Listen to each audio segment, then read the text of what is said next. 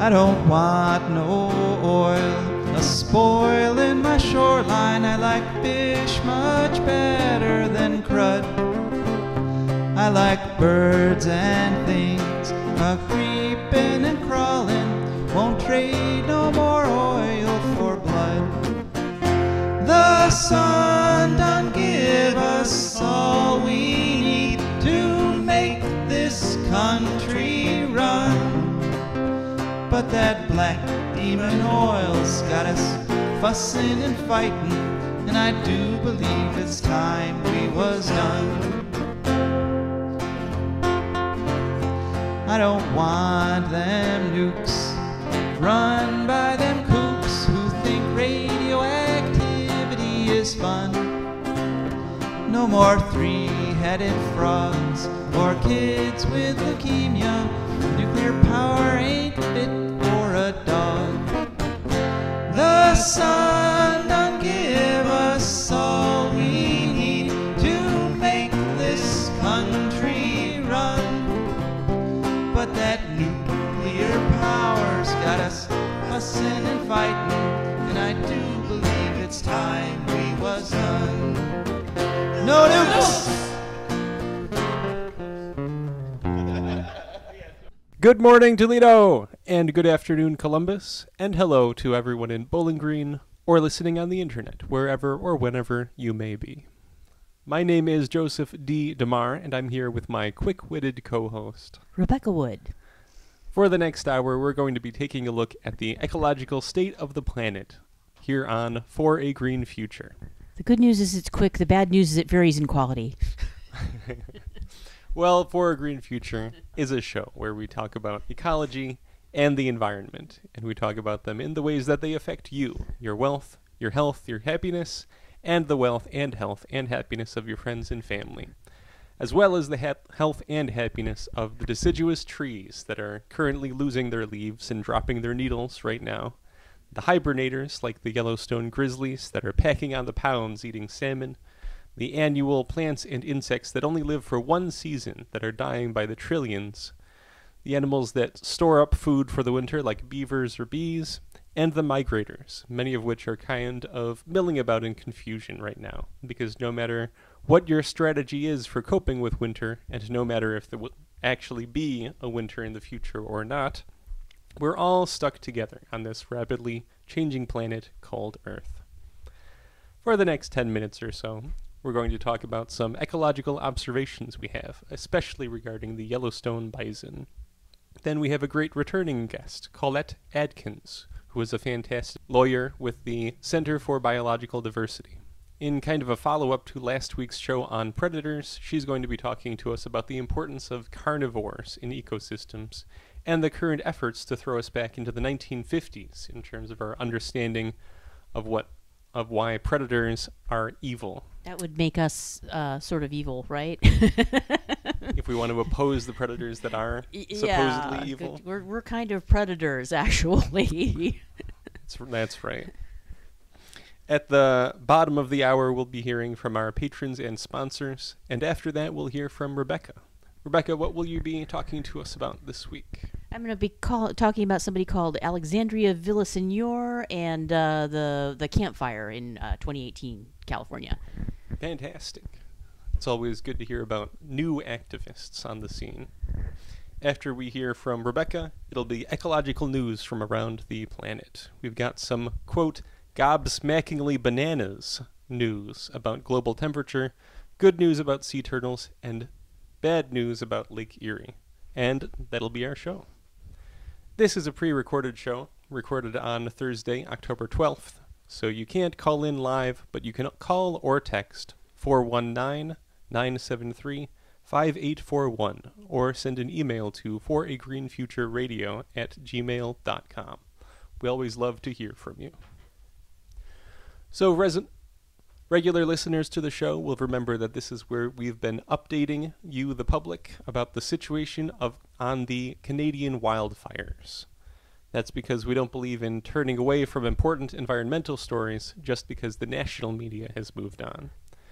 We reported last week that the wildfires had taken a huge jump roughly doubling to over 1,000 fires, with about 500 of those raging out of control. We'd like to report to you that the number of fires has dropped, or at the very least, we would like to accurately report anything to you. Unfortunately, we can't. That's because Canada has decided to stop updating its National Wildland Situation Report. Just like how COVID magically went away because we stopped counting. I think that's a trend that Trump set. Yeah. Just stop counting the cases. Right. We keep counting the cases. All gone, problem solved. It's your imagination that your house just burned down. This seems surprising and a little insane, just as things are getting worse, to stop giving people the vital information they need. But you have to remember that the Trudeau government is only pretending to be green, a government that's locked into corrupt deals with fossil fuel companies, can't afford to keep reminding people that global warming is real and that these fires are a direct consequence of fossil fuel use.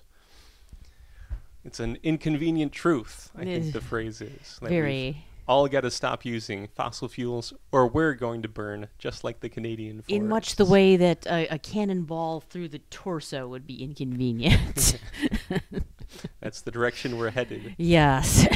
Even as Canada's greenhouse gas emissions are ticking upwards from their lows during the pandemic, and even as Trudeau's government stops giving vital information about what's happening, he still has to appear concerned. So this past week, he visited several of the communities in Canada's Northwest territories that have been ravaged by the fires. 70% of the Northwest Territories' population this year have been displaced by fires, including the Kettle-Odichi First Nation. The Northwest Territories have an area approaching 500,000 square miles. The population was roughly 50,000 people before this summer's fires. He visited towns that were burned to the ground. In many places, only a fraction of the people have returned. Trudeau is actually very low in opinion polls right now, but elections aren't until 2025. He'll be seeking a record fourth term in 2025, so we'll see how his platform goes then. Let's hope he rebuilds some people's houses by then. It's got a little time. Yeah. So the update we gave you last week, which was the official numbers as of September 29th, is the last comprehensive update we're going to be able to give you.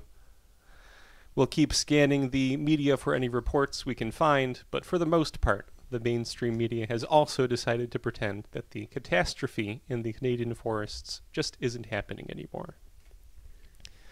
So more locally, the weather has definitely turned cooler and rainier around northwest Ohio.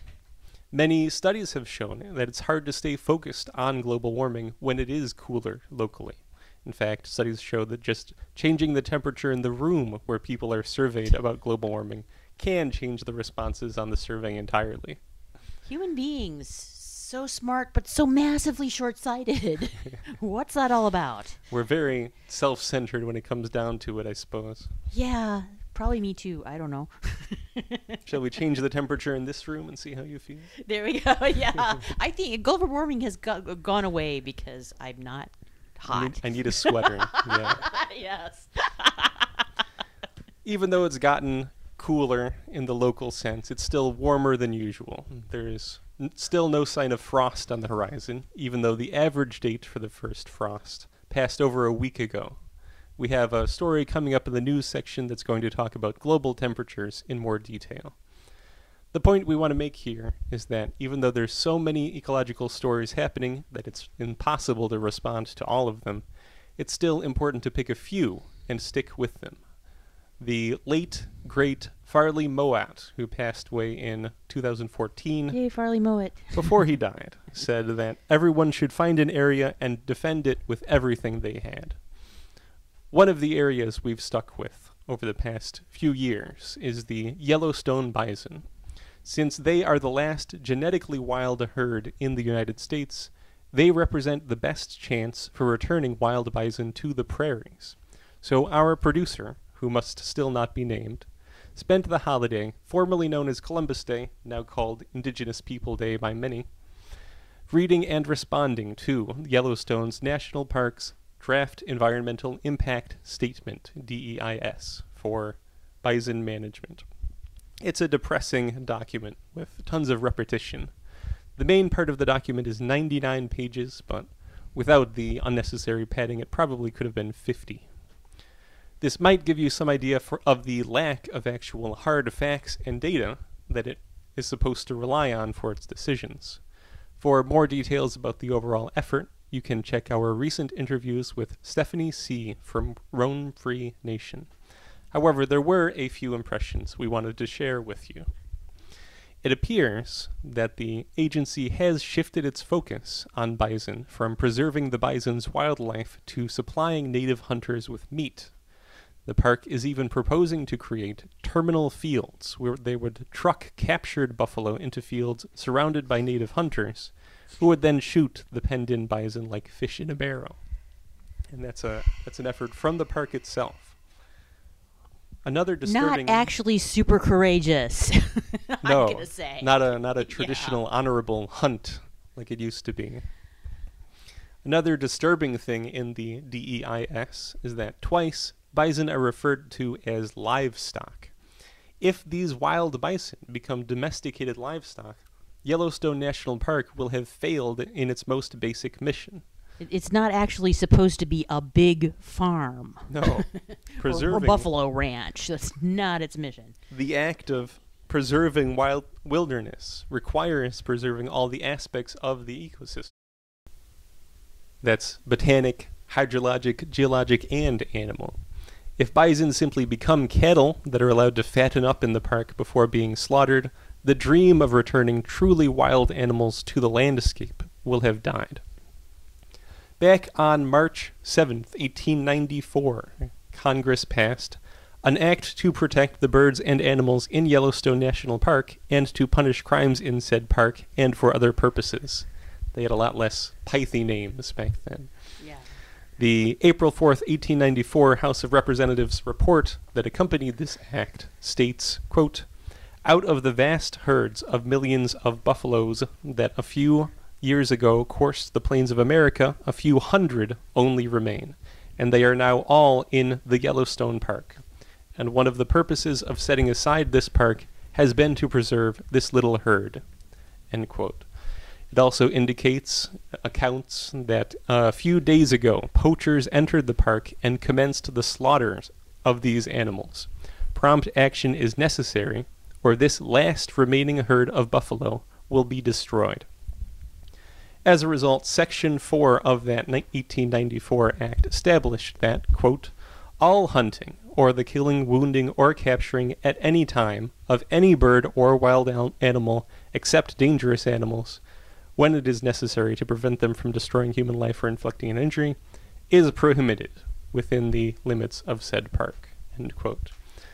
Clearly, the DEIS produced by Yellowstone, which relies heavily on killing, wounding, and capturing bison in order to control their numbers of their herd, violates what Congress very specifically prohibited back in 1894, with surprising foresight, I think. That was the peak of the buffalo hunting enterprise. So to try to actually pass legislation that prevented them from continuing that practice. That's kind of amazing, really. I mean, Teddy Roosevelt and the national parks and so forth, it's like they didn't really understand the interrelationships of things in nature and how it affected humans at all. They were just like, but it's pretty. Yeah. That's all they were going on. And it's a good enough reason, actually. We'll have to wait and see what the reaction to the public comments are. There were tens of thousands of responses, partially enabled by the fact that the comment deadline was extended. But right now it's impossible to say if those comments were from people who want to preserve the bison, or ranchers who want them exterminated. Bison is biting you, you're too close. Yeah, I suppose if they were actually dangerous, that would be an interesting loophole. But these are grazers, so... Yellowstone National Park must, going forward, try to incorporate these comments to the DEIS into a final environmental impact statement, which in turn will govern how the park treats its bison into the future. Our producer, in his comments, made the argument that the only rational course for the future is to allow the bison herd to reach the maximum capacity of the park, which, according to the DEIS, is 10,000 in the summer. Unfortunately, that rational course is not included in the park's plans. Right now, they plan to hold the herd to a minimum of 3,500 bison after calving and a maximum of 5, 6, or 7,000. That's too small by far. Department of Interior Environmental Services? No, that's the abbreviation for the... DIES. Why is it called DIES? The Draft Environmental Impact Statement. I feel like it's ominous that it's called DIES, though. DIES, that's a good point. I wonder if that was a little... Yeah. subterfuge. Every bison dies. Another effect of keeping bison numbers low that the DEIS, the DIES, glosses over is the impact it will have on endangered species, specifically predators. The report lists the endangered species in Yellowstone as grizzly bears, wolverines, Canada lynx, white pine, and monarch butterflies. 3 of these are predators, and predators in general are having a hard time right now. Our next guest spends her career trying to protect predators from those that would otherwise malign them. Let's go to our interview with Collette Adkins. Hello, and welcome to For a Green Future. Could you please share with us your name and title? Sure, I'm Collette Adkins. I'm the Carnivore Conservation Program Director at the Center for Biological Diversity. Let's start with reminding our listeners about your organization. What does the Center for Biological Diversity do? And perhaps you could remind us of some of your past victories. Sure. Well, the Center for Biological Diversity is a national nonprofit organization, and our mission is focused on protection of endangered species and their habitats. I work in the Carnivore Conservation Program in particular, and I can share a couple of our recent victories that I was involved in and I'm proud of. So one thing we've done is in Minnesota, where I live, we've gotten strangulation snares banned or restricted in northeastern Minnesota. Wow. To protect the Canada lynx, which is listed under the Endangered Species Act. And another recent one deals with gray wolves. So we brought a lawsuit last year to try to get a national recovery plan for gray wolves, and the court this summer held that we are entitled to a national recovery plan rather than these regional plans that the Fish and Wildlife Service has been relying on. Sounds like you're keeping busy these days. Yeah, I sure am. We're getting emails all the time about species that are endangered that you're fighting for. What are some of those battles that you're fighting right now? Yeah, well, one of the most recent lawsuits that I've filed, along with a colleague from North Carolina, is to try to protect the red wolf. The red wolf is one of the most endangered mammals in the world. There's only 13 known red wolves left in the wild. And we're trying to get the U.S. Fish and Wildlife Service to give the red wolf the highest level of protections. Unfortunately, it's too often that red wolves get shot or hit by cars, and we want more protections for their habitat and for the animals themselves.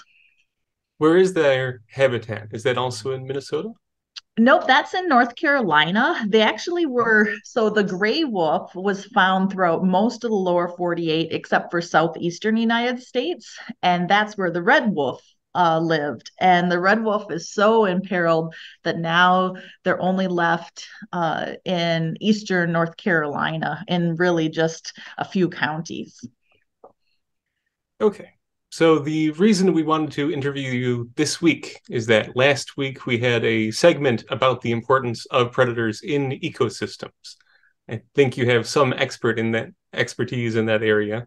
Could you just give us a quick recap about the role of predators in ecosystems?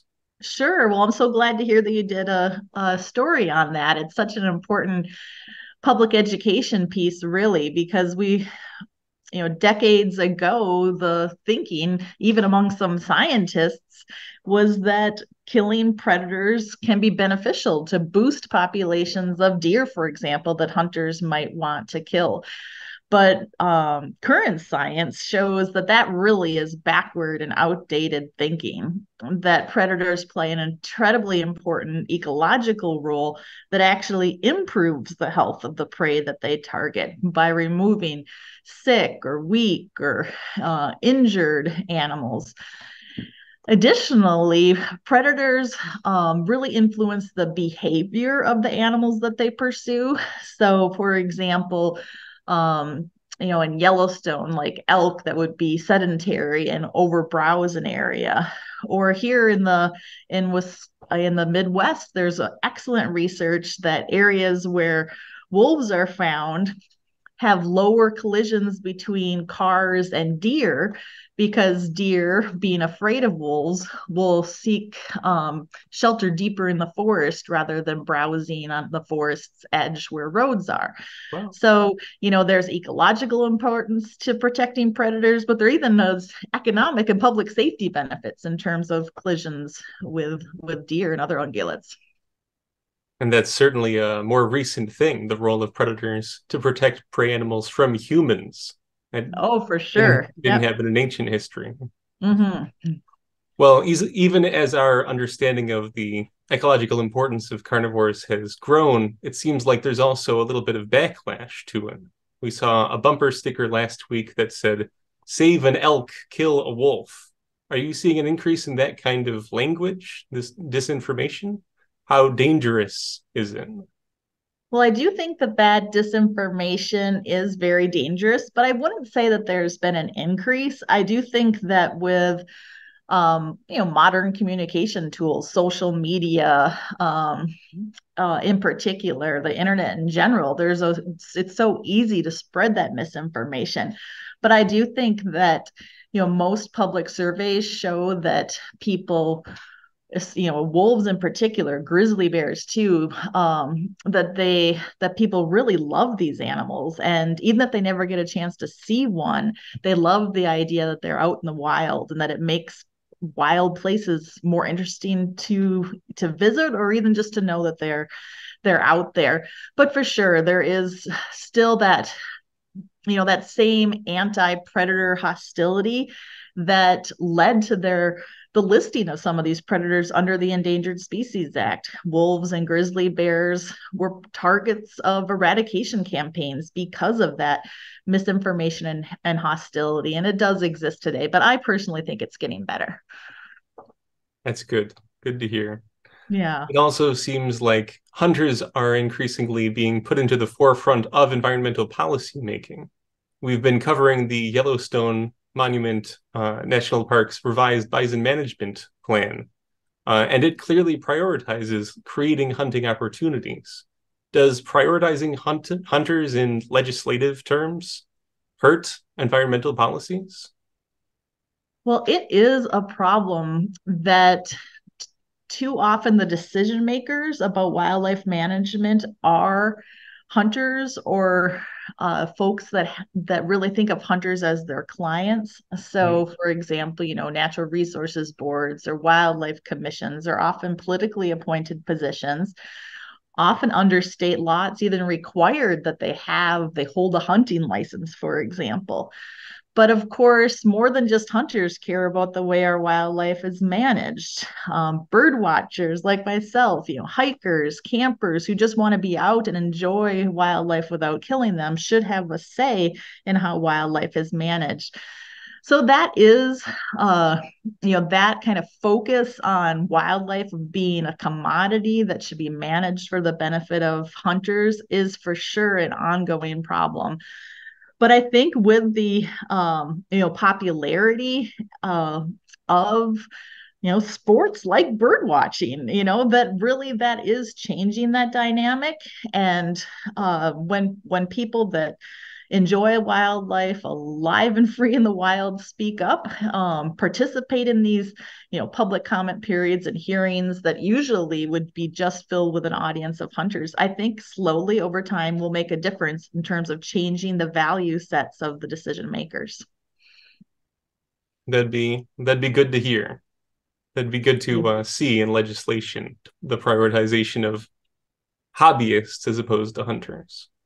Well, and a lot of it comes down to the funding as well, and that's part of the one of the obstacles to change is wildlife management decision makers are being their if their funding comes solely from license fees and Right. tag fees, it's hard for them to think beyond that for a bird watcher or a hiker or someone who doesn't pay that type of fee.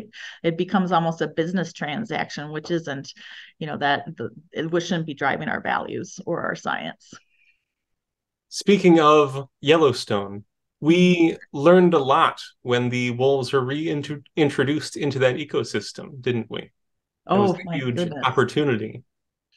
Yeah, we learned so much, and it's almost, created like a almost like mythical proportions when you hear, those amazing videos of how even the rivers have been transformed by wolves.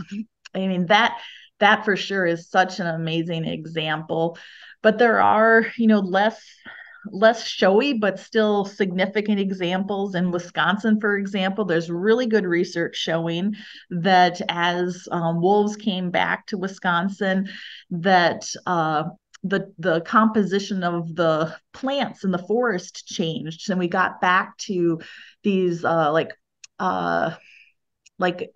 ephemerals, like wildflowers that normally would have been browsed and by deer, if deer are kept at ecologically sustainable levels because of the role of predators, you do get a richer plant environment, which then affects all sorts of other species.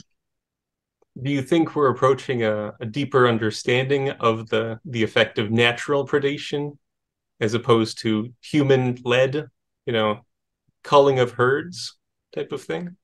I think it's well established now that we don't need people to do those types of management, especially of predators themselves. I mean, you still will hear people saying things like, "Oh, like the wolves would take over if we didn't shoot them." I mean, that doesn't make any sense at all. They're defined, their populations are limited by disease, territoriality, and even with species like deer. I mean, I remember growing up and hearing people saying, "Oh, well, if we didn't have hunters, then deer would take over." But then learning in my wildlife management courses, oh, that actually deer are managed at higher levels than the ecosystem can support for the benefit of hunters. And Right. then to hear hunters complaining about competition with wolves, you really can't have it both ways. And what the science shows is that animals are regulated by all sorts of factors, predators, of course, but also, climate, availability of food, other factors. I mean, humans themselves, other than hunting, are huge stressors on wildlife species in terms of collisions with cars or habitat destruction, etc. So, what attracted you to protecting carnivores? They're fierce animals, they have to be, but they're kind of vulnerable themselves, aren't they? Oh, they are for sure. I mean, really, I grew up in Minnesota. Ever since I was in elementary school, I'd go up in the summers to the Boundary Waters to go canoeing and hiking, and always wanted to get a glimpse of a wolf. A few times growing up, I heard a wolf howl, but never saw one in person. It was such an allure. It really, this idea of like the wild. And I think there is something that wolves symbolize that just is, yeah, just wild and free and beautiful. And really, they are such amazing family creatures. They've got this amazingly elaborate social structure where they take care of each other, really like a family should. And we know canids because we live with them. We invite them into our homes as dogs, and we know how smart and social and loving and loyal they can be. And there's no reason to think that wolves in the wild don't share those same characteristics. And I think that they deserve to be treated better than they are, and I'm glad to be able to play a role in that.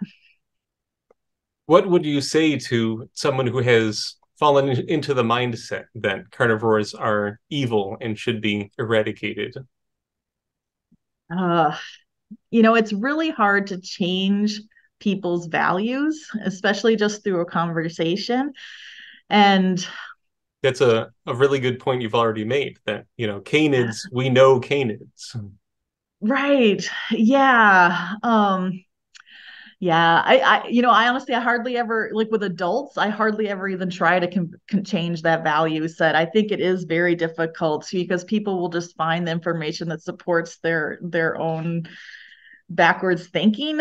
But I do think there's a lot of hope in terms of talking to kids who I think are born with a love of animals that only gets sort of destroyed over time through influences of people that maybe share those types of anti carnivore or anti-animal type mentality. Well, thanks so much for joining us here on For a Green Future. Could give us your information again, how to contact you? Sure. Well, I really appreciate you having me on. Yeah, my name it's Collette Adkins. You can find me on the webpage, meet the staff at the Center for Biological Diversity. Do you have any final comments for our listeners? Well, I think, if they really want to speak out for wolves, now is a great time to do so. Wolves or grizzly bears. If there's something in like an article in a newspaper article that puts forward that kind of anti-predator viewpoint, I encourage folks to write their own letters to the editor and try to, the more people that speak up for these animals, I think that's slowly how public attitudes will change. All right. Thanks again. Nice to speak with you. Have a good day. Bye-bye. Well, we hope you found that interview enlightening. We certainly cheer on Collette and everyone at the Center for Biological Diversity who too often these days find themselves the last line of defense for many different creatures. Now, let's hear from our sponsors and patrons. For a Green Future is also brought to you by the Wood County Park District. The Wood County Park District is a natural resources conservation agency.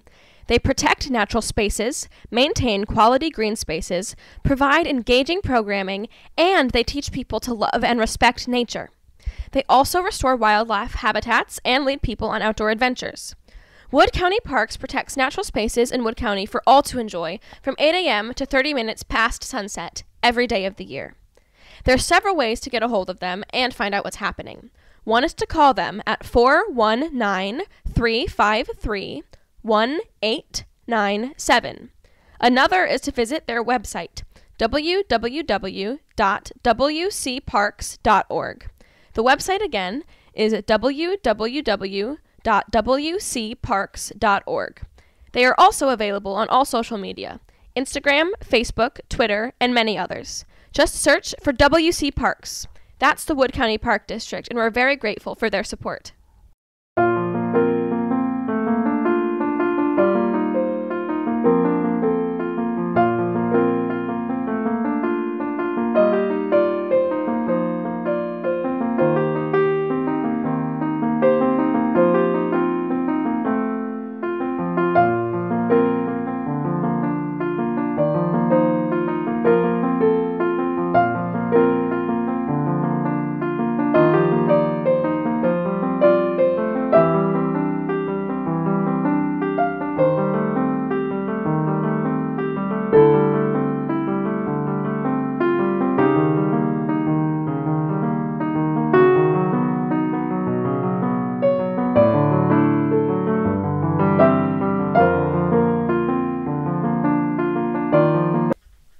Thanks for listening to that message from our sponsors and patrons. Okay, Rebecca, your turn at the mic. What do you have for us this week? Okie dokie. Well, I believe within the next week or so, Hispanic Awareness Month, Hispanic Heritage Month is going to be wrapping up. Like it's over on the 15th. I don't know. I think it's like September 15th to October 15th or something weird. Yes, that's technically a month. Yeah. It's a little weird. It's not really. It's like a month that was made out of 2 months. It violates my sense of order. Anyway, yeah. So instead of just reading off a list again, I kind of wanted to talk about one person a little bit. So this is somebody I got off of a list given by somebody called Clean Choice Energy. So right away, I'm thinking major energy company, probably using this article is greenwash. Right. Yeah. But I'm cynical. Anyway, this person, Alexandria Villasenor, is an 18-year-old second-generation Mexican-American who became interested in the environment after experiencing the Campfire in 2018. I'm assuming she uses she. I'm not sure. She's the founder and board president of something called Earth Uprising, and was a named petitioner in the Children versus Climate Crisis petition that was one of 16 people that filed this petition with the United Nations. Also, she has an essay, which I would encourage people to read if they can find it, in a book of essays by female ecologists that are sort of upbeat and inspirational, called All We Can Save, which sounds pretty good. Okay, so being me, easily distracted, I got interested in the Campfire because I remember that from a while back. Yes. Yeah. But yeah, I wanted to have an idea of, sort of what she experienced. The Campfire was named after Camp Creek Road in Butte County, California, which is Northern California, north of Sacramento. Deadliest and most destructive wildfire in California's recorded history in terms of insured losses. And probably other factors too. But. Yeah, so I would say, again, that says as much about how much Butte County people have, how much insurance they can afford as anything. Right. But it's Central Valley. It's probably mostly farmers. But then again, you got some corporate farming, so they've probably got good insurance. Anyway, it was destructive. It went on from, it did over $16 billion worth of damage, I believe was the figure. And it went on from November 8th through the 25th of 2018. Burned 240 square miles, was caused by an electrical transmission fire from a power line from P&G, not Clear Choice Energy. Right. I checked. PG&E, yeah, okay. And over 18,000 buildings were destroyed. There were 85 deaths, 19 non-fatal injuries, which, that can include maimed, disabled, lungs never going to be the same. Yeah. Non-fatal injuries. There's a lot of wiggle room. Yes, there is, and one person missing. So I don't know, possibly this girl just did not enjoy having her house burned down, or running away from a giant wall of flame looking out the back of the car window. Yeah. But I wanted to find out a little bit more about Butte County, California, where this happened. It's north of Sacramento, the Central Valley, and it has some nice stuff there. They have something called Upper Bidwell Park, the Lake Oroville State Recreation Area that has the Oroville Dam in it, and I think it's a Feather River, not sure. And also North Table Mountain Ecological Reserve in Oroville, or near Oroville, California. According to the California Department of Fish and Wildlife, it's known for... the North Table Mountain Ecological Reserve is known for its really gorgeous spring wildflower displays. And also it has something called North Basalt Flow Vernal Pools, which I had never heard of. But NatureServe Explorers possibly, says they are shallow ephemeral water bodies, usually less than 50 square meters across. And they happen a lot in Northern California and also the Columbia River Gorge along the Washington-Oregon border. They're located over basalt, bedrock, and a thin layer of soil, usually. And in a lot of cases, they just kind of, if the basalt is permeable, they seep in. But for these ones, if it's impermeable, then they kind of last for a little bit and slowly evaporate. But it's got a pretty unique ecosystem, I guess. Maybe not all organisms that are just in these pools, but it's kind of a unique combination that I looked some of them up. There's Blenosperma nanum, which is a fish. Sounds unique. Yes, it does. Yeah, the blenny fish, they're called. Epilibium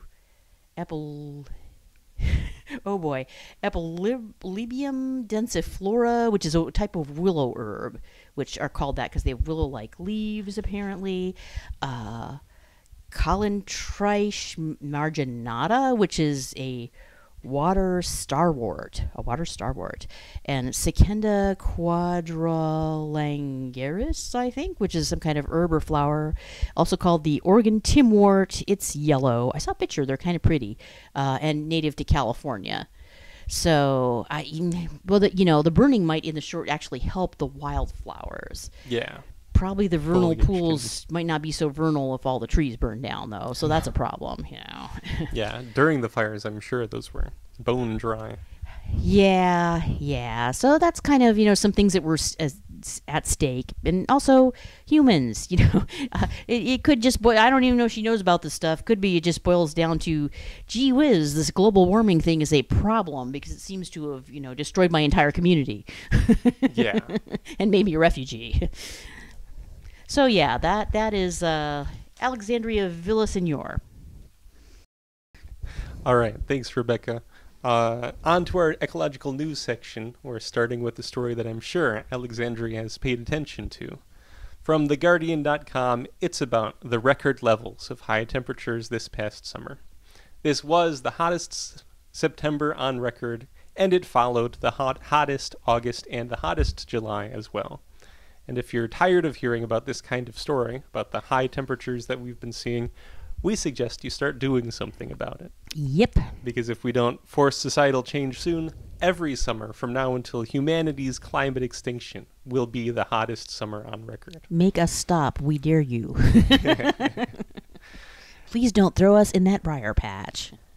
This past September in 2023 absolutely shattered records, rising 0.5 degrees Celsius over the previous heat ceiling and almost 2 degrees Celsius over pre-industrial levels. That's before 1940 or so. And that brings us around to Zach Hausfather at the Berkeley Earth Climate Data Project. Quote, September was, in my professional opinion as a climate scientist, absolutely gobsmackingly bananas. I think it sounds humorous, but I think it's a little scary. If a plumber came into your house and looked at your pipes, or if a doctor looked at your chart and described it as absolutely gobsmacking bananas, I think you'd be a little worried about what's going on. Wow, right? It's nuts what's going on with your liver. Yeah, that's not good.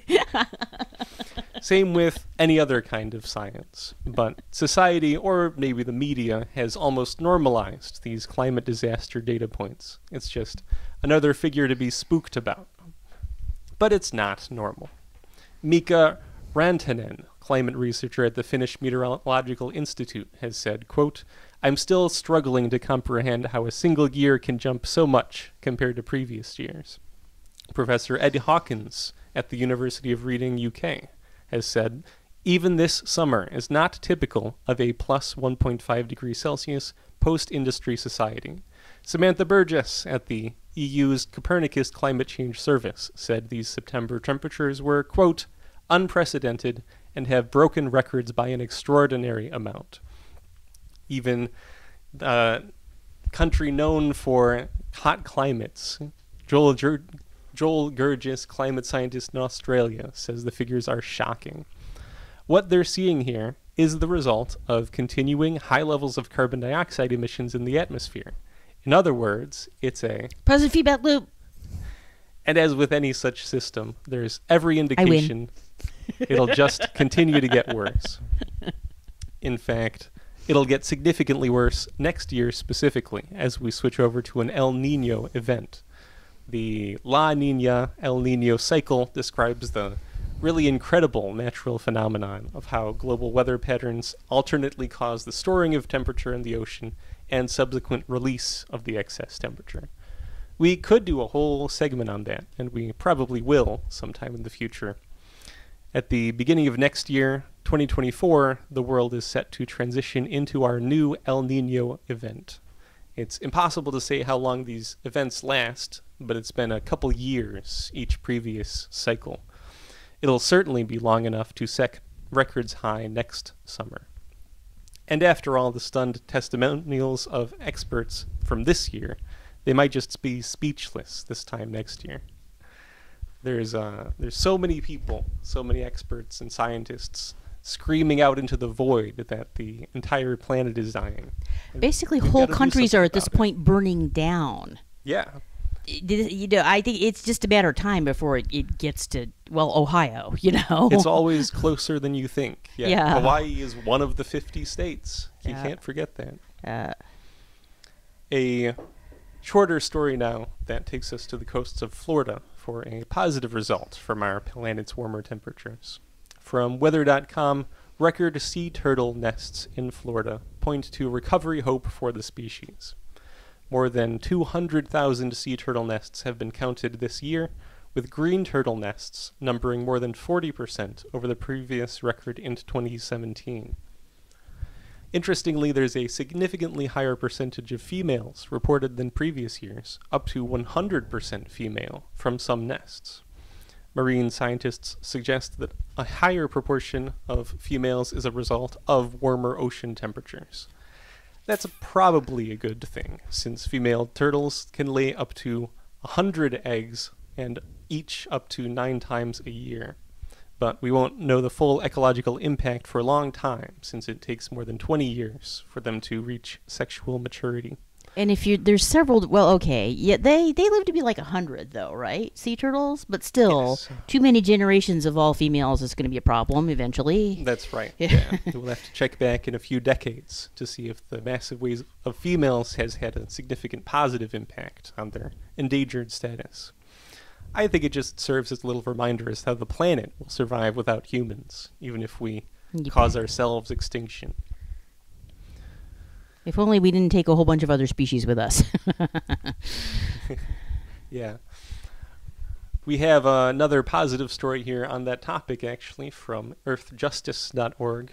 Back on September 26th, President Biden vetoed 2 proposed bills from Congress to remove Endangered Species Act protections for the lesser prairie chicken, very important species, and the northern long-eared bat.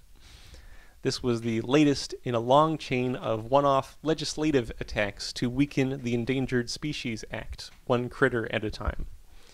Previously, wolves, bears, whales, and other birds and bats have all been specifically targeted by the Congressional Review Act. A CRA resolution has the power to void specific regulations and simultaneously prevent future issuances of a rule that is substantially the same. In other words, if any of these single-species assassination bills passes, the Endangered Species Act would be prevented from protecting any animals in the future. So they're kind of going after the sort of the species that there's a fair amount of negative folklore a lot, because they're the weak link. Yeah. That's how they remove protections for all species, by going after the unpopular critters. Right, yeah. It means that the very practices of animal conservation and preservation are under attack constantly by Republican and lobbyist-led efforts to make more territory available for pollution and industry. Kind of like how the first victim of the witch burnings is some sort of unpopular old poverty-stricken old lady with warts, you know, who lives at the edge of the village and mumbles and is cranky. First they came for the witches, Yes. and then the prairie chickens. Exactly. That's the order, right? Witches and prairie chickens. Never mind. This is a successful defense of one of the most important tools for protecting ecosystems and promoting biodiversity. And it's also just in time to celebrate the Endangered Species Act's 50th year anniversary coming up in December. Since 1973, it has saved 99% of protected species from extinction and preserved millions of acres of habitats countrywide from incursion. You can contrast the federal protections that the United States gives endangered species with the subject of our next story. Canada has rejected a request to protect the habitat of the northern spotted owl. The Wilderness Committee Environmental Advocacy Group and the Canadian Environmental Minister have begged the Canadian Cabinet for an emergency halt to logging efforts in the Sposum Nation territory, as well as an additional 6,200 acres of forest habitat. This is all happening in southwest British Columbia, where, before industrial logging began, there were almost 1,000 spotted owls recorded. Now only one wild-born owl remains, and the efforts to release captive red owls back into the wilderness are, for the most part, failing. Canada has what's called the Species at Risk Act, which differs dramatically from the direct regulatory protections of the Endangered Species Act. The Species at Risk Act was created in 2002 and provides guidelines for an independent body to nominate a species for a kind of financial adoption or stewardship by private or public entities. In other words, it provides incentives for corporations or nonprofits to protect at-risk animal populations on their own terms. In the case of the northern spotted owl, apparently those incentives are not sufficient to prevent their extinction. I mean, it's no wonder that logging companies don't care about the native animal populations. If they did, there wouldn't be logging. You probably don't remember, like, I think it was the 80s. There was, like, all this contempt directed at spotted owls. Oh, we can't log because it's just some stupid bird. It's just a spotted owl. So dumb, you know. Yeah, it was like but okay, you know, this is coming from a mentality that, oh, you know, it's always just nonsensical and contemptible to protect a non-human from anything. Yeah, and that our destiny is completely divorced from the rest of nature. Somehow we're so special, you know. It assigns no moral value to any animal's life. Well, where do you draw the line? Oh, it's just a bird. Oh, it's just a grizzly bear. Oh, it's just this. It's just the whole planet. You know, it's just the whole planet that's burning down. Because we couldn't protect the owls because, you know, that was stupid to protect just a bird. So, you know, at what point does it become important? It's every bird. Yeah, it's every animal. Unfortunately, the only power that the Species at Risk Act has to directly, stop corporations from logging the spotted owl is in the form of emergency order requests, and it's exactly that action which has now been denied.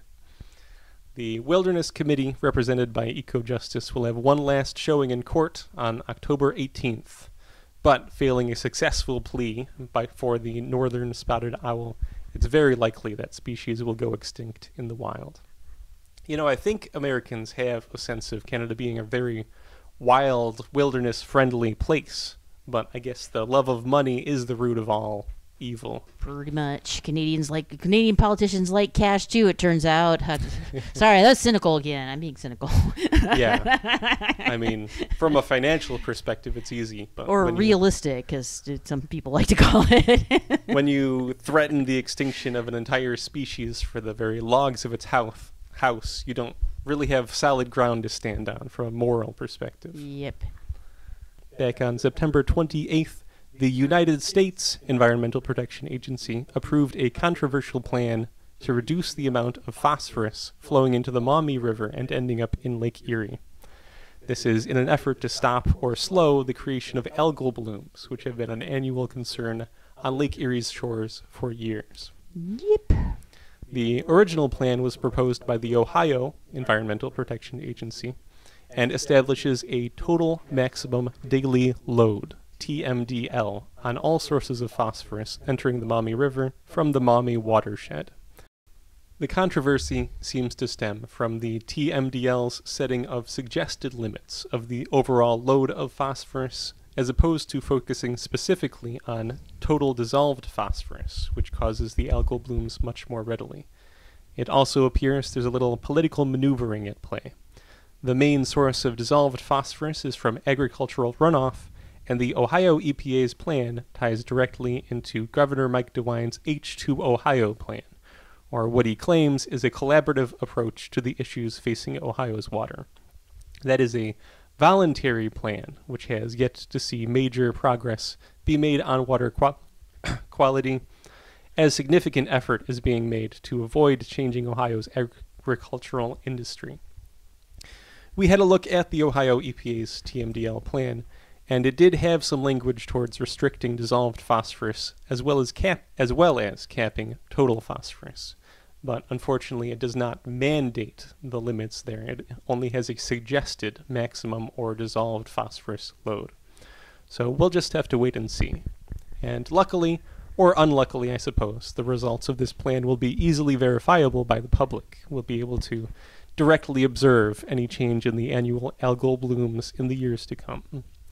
I read something once about it was a travel guide to Mexico, a slightly irreverent one, and one of the ones was a warning: if you're driving in Mexico, remember that a stoplight or a stop sign in Mexico basically means, well, the least manly person should probably lose the chicken fight.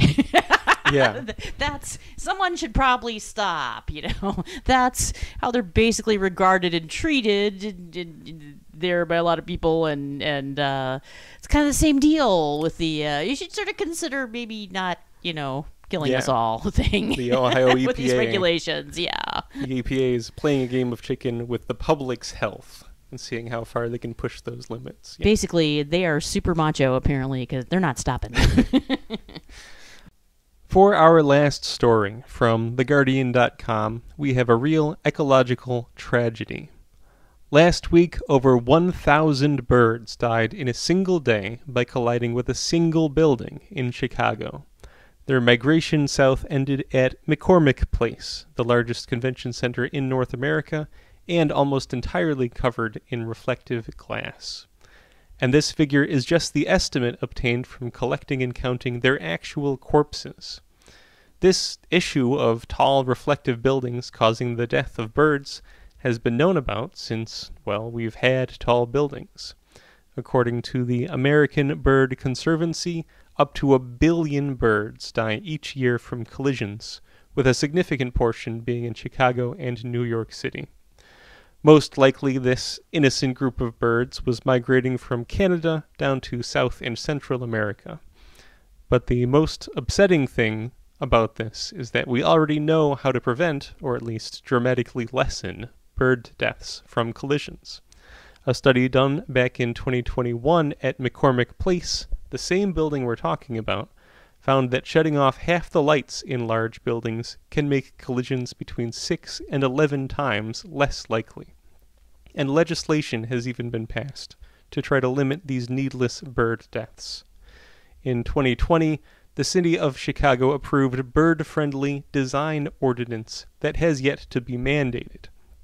And in 2021, the state of Illinois and the city of New York both started requiring new construction and renovation of buildings to have bird-friendly design. But there are many existing buildings that continue to take their toll on the passing migratory bird flocks.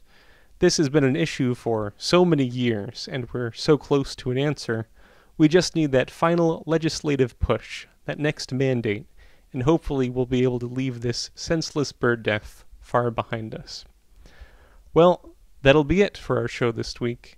As always, you can leave questions, comments, or corrections with 419-973-5841 or email us at foragreenfutureradio@gmail.com.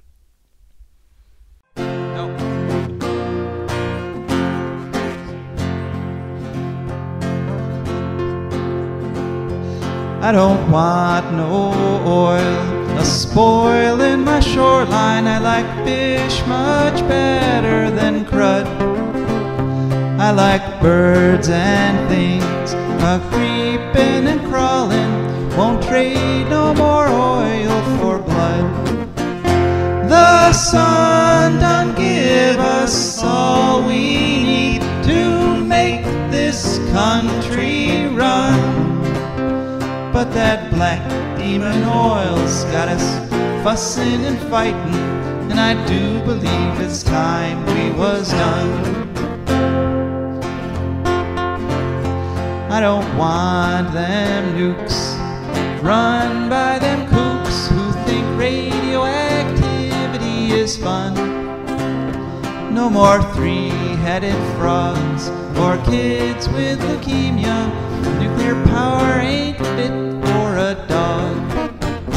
The sun done give us all we need to make this country run.